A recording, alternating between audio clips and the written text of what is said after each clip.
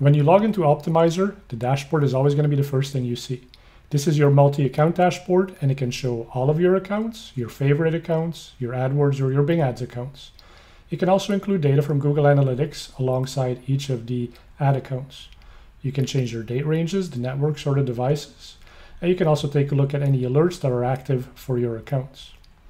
The first time you log in here, you'll probably want to customize this a bit by enabling some of the columns that you care about. For example, we have target monthly budgets for the accounts that we manage. We want to stay on top of budget pacing, and we do a lot of cost per acquisition, so we want to see that column as well. If I have some Google Analytics data, I can turn it on from right here. Once I've done this, I'm going to hit the save button to make sure that the next time I come back to this page, it loads up with the same settings.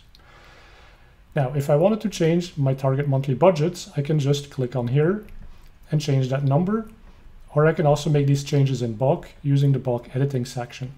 Here I can change things like the monthly budget, the account owner, what date of the month is considered the first day of a budget period, some tags to help me filter these accounts, and some notes to help me stay in touch with my team about some of the things we need to know about these accounts that we work on together.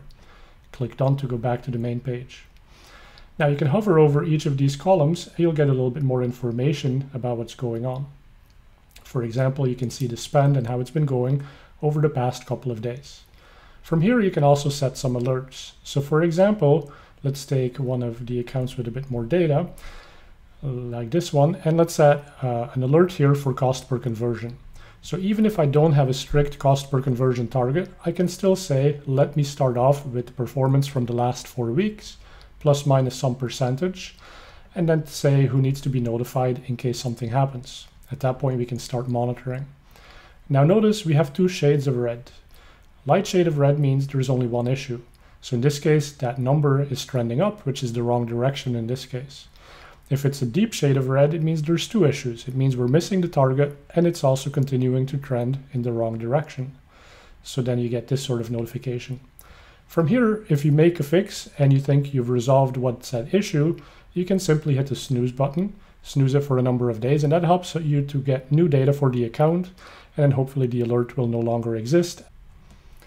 If you'd also like to see things that are going well or things that are below targets that you've set, you can click on Show All Alerts, and that will include green things on this view as well.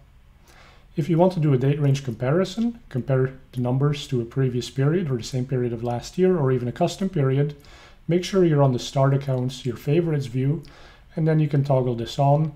And then instead of showing the absolute numbers, we're going to show you the relative change percentage-wise and the absolute change in actual numbers versus the last period.